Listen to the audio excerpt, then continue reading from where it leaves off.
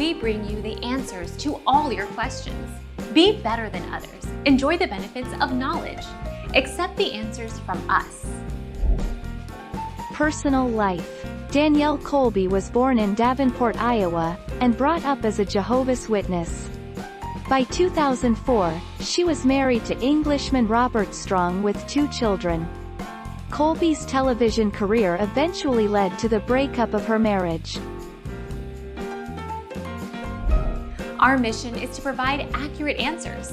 We think without knowledge, it is impossible to live a balanced life. Be competent, be skillful. Thank you for watching. Don't forget to subscribe and hit the bell notification.